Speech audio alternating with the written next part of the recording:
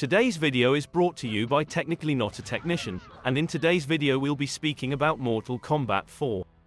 Mortal Kombat 4 is a 1997 arcade fighting game developed by Midway Games that is the fourth main installment in the Mortal Kombat franchise and a sequel to 1995's Mortal Kombat 3. Mortal Kombat 4 was released in arcades in 1997, and it was the first title in the series, and one of the first made by Midway in general, to use 3D computer graphics. It is also the final game in the series to be released in an arcade. The following year, it was ported to the PlayStation, Nintendo 64, PC, and Game Boy Color, as well as an updated version titled Mortal Kombat Gold, which was released exclusively for the Dreamcast. The gameplay system in Mortal Kombat 4 is similar to that of previous games, with the use of weapons and objects during fights being one of the most notable additions.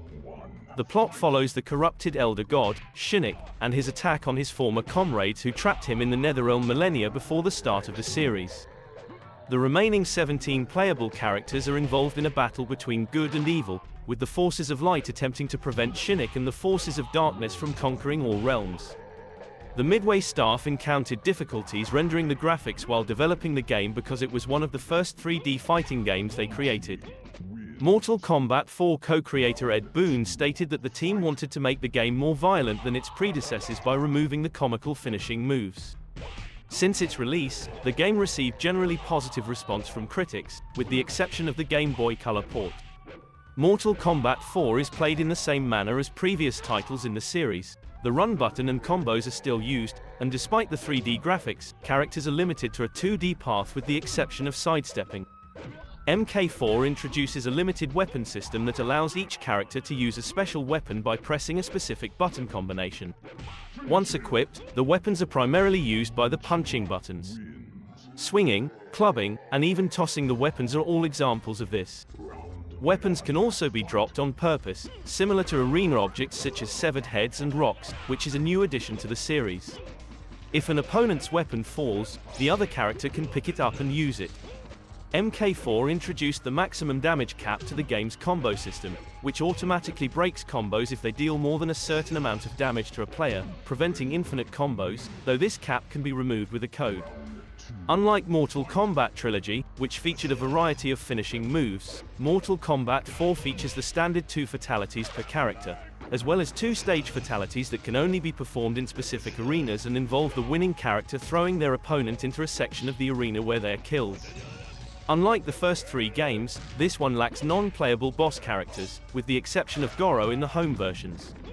The legend goes that Shinnok, one of the Elder Gods who control the Mortal Kombat universe's 6 realms, attempted to conquer them all thousands of years before the events of the first game. In a war that lasted hundreds of years, the Thunder God Raiden fought and defeated Shinnok, sending him to the Netherrealm, where he would be trapped forever. Shinnok has now escaped the Netherrealm with the assistance of the sorcerer Quan Chi, and he seeks vengeance on the Elder Gods who exiled him.